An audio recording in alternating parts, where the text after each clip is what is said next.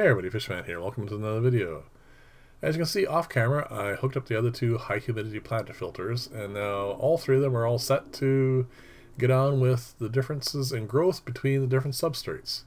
I kept the high humidity planters themselves though identical. They're exactly the same shape, size, and everything, and they have the same media in them. I was tempted to put soil in the soil one and put the commercial plant growth substrate in that one as well, but the soil one would have been very problematic, and I'd have to obviously add gravel as well, but I suspect it would all just get washed out anyway, and it would make a mess of the tank below. And even this one here, with all that bubbling, I suspect there would be issues with that as well. And again, I'd have to put gravel on top. I could probably keep this one in, but it wasn't worth it. There's going to be enough nutrient from each of those in the aquarium anyway that little extra bit won't really make any difference. The next step is to put together the in-tank planters, and I decided to start off with 9 of these, so that'll be 3 for each tank. Part of the reason for that is it is a fair amount of material and also fairly time consuming to put them together, as you're going to see here as this goes along. And also it'll be enough to get it going. Now, one of them is going to have the original experiment replicated. I did it with Vallisneria, so I'm going to have obviously one with gravel, one with soil, and then the other Vallisneria one is going to be in with the plant growth substrate. So I'm going to have actually an interesting comparison between the three, and part of it, of course, is just to see if the original experiment can be replicated. Now, the second planter is going to be Red Luigia, because I really like how that one grows with the plant growth substrate, and I want to see how it does with the soil especially, but also I want to see how it will compare just with plain gravel, and that's kind of interesting as a group of 3 experiment that way. Now the last one initially is going to be cryptocarine. I have a variety of cryptocarine I've been propagating now for, well, over 30 years for sure, and so I actually don't remember what it's called. I think it's Wentai, but it's a really nice plant, and I want to see how it does with the 3 different setups as well. It grows really well pretty much in anything, but it'd be interesting to see if the soil or the plant growth substrate can give it a little extra. So those are going to be the original ones. I do plan on adding others. Before I get to that, also that's going to go in these are Java Fern. There's going to be some up in the high humidity planter. There's going to be some in the tank, and also I'm going to put in Anubias, mostly because it doesn't need to be planted at all, and I have enough of it here. I do have 2 different varieties. I have broadleaf and I have Nana Petite, I think it's called, and it'd be interesting to see those as well. On top of that, I'm going to put pearlweed up in the planter, and I am going to also put a little bit of Java moss in each of the tanks. Someone requested that, and it's an easy one to do because I have, again, lots of it on hand. Now, as far as all the other plants go, I do want to incorporate some of them in there as well. And the problem with the rest of them is I do have to go and find them. And with the current situations in the world, we'll see how that goes. I've actually been finding a number of different fish and stuff locally, and that's kind of cool. So we'll see if I can get some of the requested items as well. The next thing I need to figure out is what fish am I going to put in these tanks. Now, I have currently in stock 2 fish that fit the bill. First off, they're plant friendly, and secondly, I have propagated enough of them that I can set up the 3 tanks so that they're relatively well balanced as far as how much biomass is in each tank. And those fish are the platies and the guppies. To me, it doesn't really matter which one goes in there. So in the comments below, if you have a preference, just let me know, and I will hook up the tanks with whatever fish you guys, well, whatever the majority you guys choose. And the other thing I need to do, of course, is put in the invertebrates. Now, I'm going to go with ram's horn snails, because I really like them, and they don't chew on the plants. I do have pond snails and a few other varieties, but I'm a little skeptical about them. And then on top of that, I am going to put the amphipods, the scuds or gamaris, and Cherry shrimp, though, they are no longer red, so that's going to give me a nice cleaning crew. And other than that, it's just a matter of letting these run their course. I'm not going to fertilize them. I'm not going to add CO2. They're all getting exactly the same light because they're on the same timer, and the same strip goes over all 3 tanks.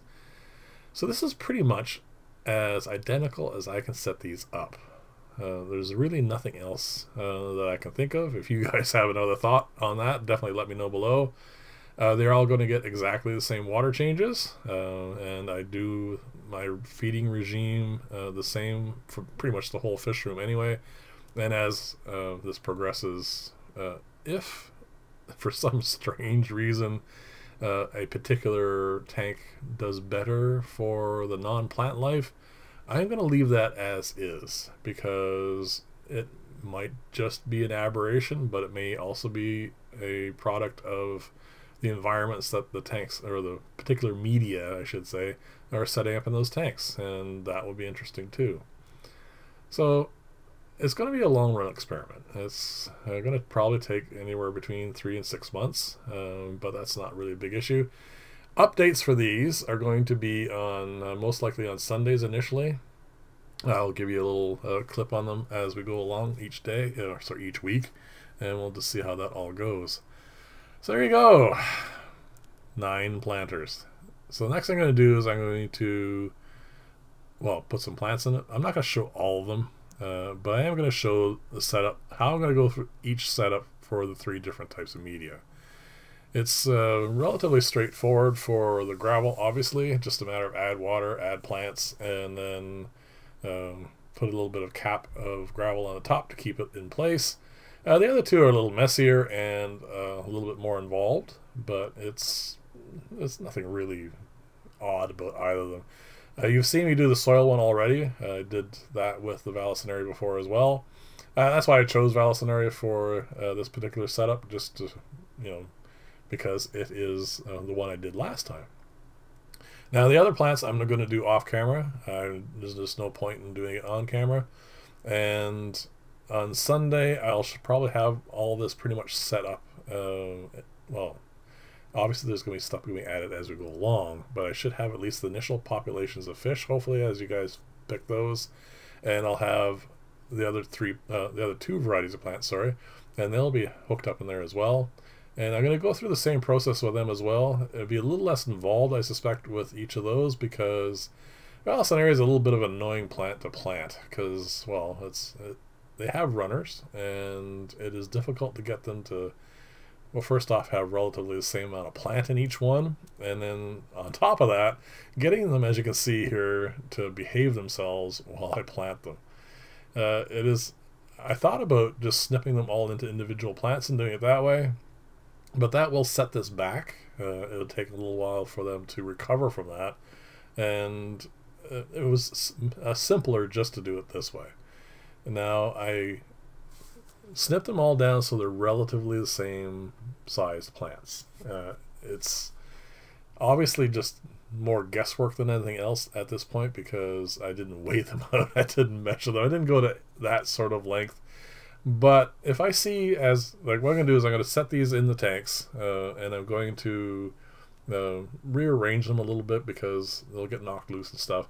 In the in the first few days of this, as it goes forward, if I see that one has got damaged, or has a little bit more plant life in it or whatever, I may make some alterations to this as it goes along.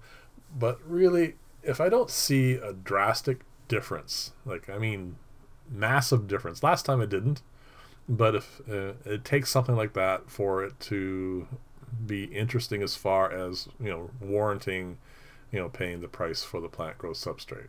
I mean, that's pretty much what it comes down to.